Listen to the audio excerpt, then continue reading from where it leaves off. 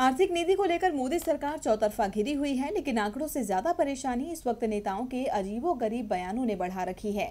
पहले तो वित्त मंत्री निर्मला सीतारमण की ओला उबर वाली अपील और फिर वाणिज्य मंत्री पीयूष गोयल की आइंस्टाइन वाली दलील। इसने विपक्ष को ऐसा दम दिया कि मोदी सरकार बेदम हो गई। आज भी मंत्रियों की बेतुकी बयानबाजी को लेकर कांग्रेस ने मोदी सरकार को न सिर्फ जमकर घेरा, बल्कि ट्रेलर के बहाने पूरी फिल्म देखने से इनकार भी कर दिया। मानने वाले मानते रहें, देखने वाले देखते रहें, कहने वाले कहते रहें, जो सहता है सहते रहें। हम तो ना मानेंगे, ना देखेंगे, ना सुनेंगे। जो कल कहते थे वो आज भी कहेंगे। ना मंदी है, ना काम बंदी है, ना अर्थव्यवस्था गिरी है, ना बेरोजगारी बढ़ी है। ये बात दोहराते दोहराते बीजेपी के नेताओं की आंखों पर ऐसी पट्टी पड़ी कि उन्हें जो हकीकत है वो भी फसाना लगता है। बेरोजगारी बढ़ने की बात केवल बहाना लगता है। तभी तो पहले वित्त मंत्री इनकार कर बैठी और फिर वाणिज्य मंत्री पीयूष गोयल भी आइंस्टाइन के विज्ञान से आर्थिक मंदी को गोलमोल कर गए।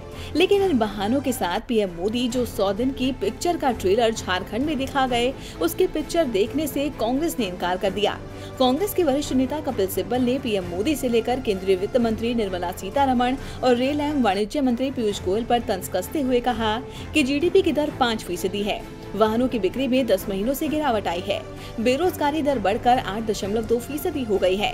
हमें बाकी फिल्म नहीं देखनी है। इतना ही नहीं, उन्होंने सीतारमण और पीयूष गोयल पर भी चुटकी लेते हुए कहा कि ओला उबर के सिर ठीकरा फोड़कर सरकार मंदी से बचने की कोशिश कर रही है।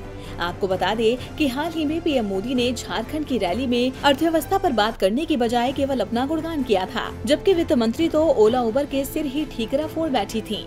वहीं पीयूष गोयल ने अर्थव्यवस्था में गिरावट से इनकार करते करते ग्रेविटी की खोज के लिए अल्बर्ट आइंस्टाइन का नाम लिया था।